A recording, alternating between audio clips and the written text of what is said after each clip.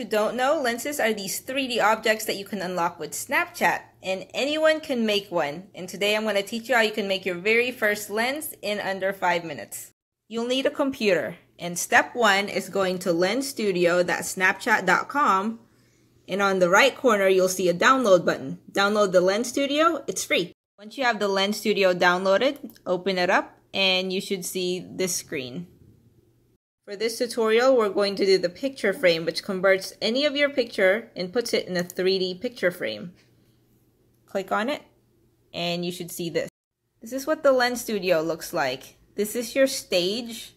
This mimics what it's going to look like on your phone. You can interact with your lens. But what we need for this tutorial is this part. Click on Picture Frame Controller, and it should open up a new option right here. This is called the inspector window. Scroll down until you see frame settings. Click on picture and it should pop up a new window. On the new window that just popped up, click on add new. Click on import files. Find a picture in your computer. It can be a JPEG or a PNG, it doesn't matter. Click on it and you should see it on this window. Make sure it's selected. It'll have a check mark and then click OK. On the preview window, you should now see your picture inside the frame. This preview screen is great, but we can also preview what the lens will look like on the phone before we submit it. And here's how you do that. On this corner, click on Let's Start Pairing. Take your phone and scan the code. Tap on Pair, and it should pair your phone with your computer. Once your phone is paired with your computer, you should see a new option called Push Lens to Device.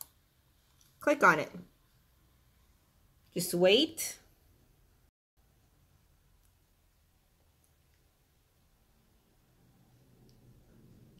It's right there, and you should get a notification, and you should see a preview of your lens on your phone. There it is.